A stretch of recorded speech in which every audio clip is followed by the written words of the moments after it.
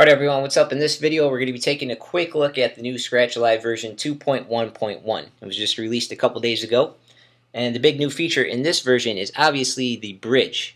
Now if you haven't heard by now, Ableton and Serato have been working together the last 2 years now on this project, and the result is the bridge. Now the bridge is a way for you to play your Ableton Live sets, your samples, your loops, and all that good stuff in Scratch Live and get your turntable or your CDJ control over it. Now it also works the other way around. You can go from Serato to Ableton, and specifically if you have the Rane TTM57 or the 68 mixers, all your fader movements, your EQ, panning, and all that stuff will be recorded as automation in Ableton Live. So this will enable you to go back and tweak your sets and do a whole bunch of crazy stuff with it. But I think for most people they're going to use it the other way around, from Ableton to Serato, Scratch Live I should say, and be able to play all their Ableton sets in Scratch Live. Now if you don't own Ableton, there is a free 30-day trial that you can download and try out. It does require an active internet connection though every time you start Ableton Live. You have to own the full version of Ableton Live 8 or Ableton Live 8 Suite. The light version or any older version is not going to work with the bridge. So you must have the latest release of Ableton Live. So I would recommend you download the demo and try it out if you don't already own Ableton Live. Now, I'm no Ableton expert by any means. I'm not really much into producing, so I'm sure you guys probably know more about it than I do, what it can do and what it can't do. So I'm only going to be able to get into this very briefly, but the way it works is you got to have both programs open. So I have Ableton Live open right here. I have a little tutorial session loaded here in Ableton Live 8. Like I said, I don't use Ableton, so I have to use one of the demo tutorials. But here, back in Scratch Live, you're going to want to click on the Ableton panel, and this will bring up basically the session view in Ableton Live here in Scratch Live. So then you can MIDI assign all this stuff right here and control it right here in Scratch Live. All your effects are going to be over here that you can scroll through the effects for any channels that you have effects on. But to actually play it, you need to go into your All Crate, and you're going to want to load the Ableton Transport Control Track. It's going to be one of the lock files.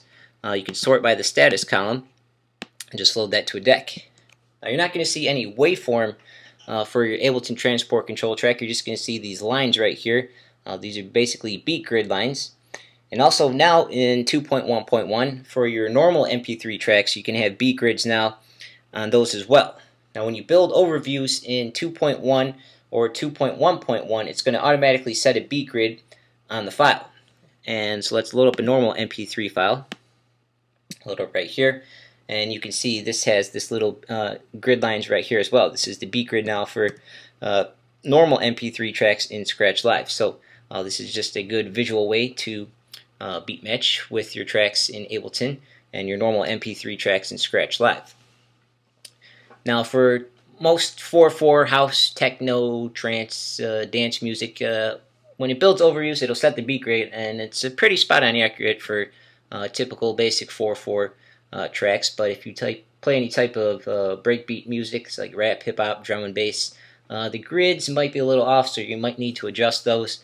And I'm going to be making a video on that next, on how to edit the beat grids. But basically, you just click on the grid edit up here, and then you'll see it turn green. And then you can use your arrow keys to shift the grids left and right, and also compress or expand it as well. But I'm going to get into that in the next video.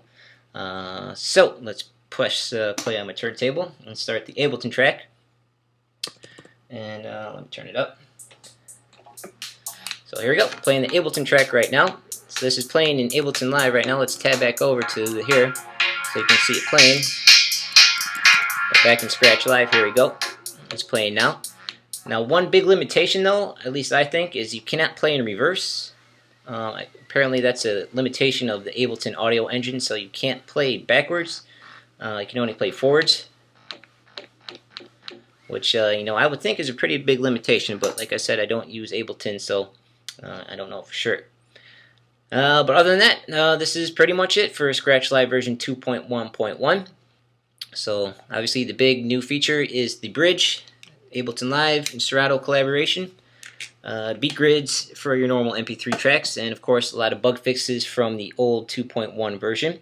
So even if you don't use the bridge or Ableton, you should still probably update to the new 2.1.1 version, because there's a lot of bug fixes in it from 2.1. So there you go. This is my first look at Serato Scratch Live version 2.1.1 with the bridge.